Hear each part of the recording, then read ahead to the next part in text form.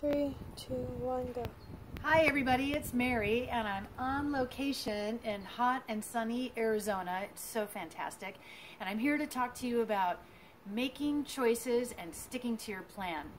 So we rolled into town on Friday and I knew we were going to have a fish fry for dinner, which is not the most healthy thing on the planet. But I arranged my day and the things that I ate through the day so I could enjoy my fish fry, no problem.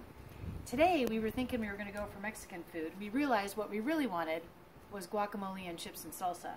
So the team in the kitchen's making guacamole, and we're going to grill a little bit later some beautiful halibut, some salmon, and some chicken, along with some fresh veggies.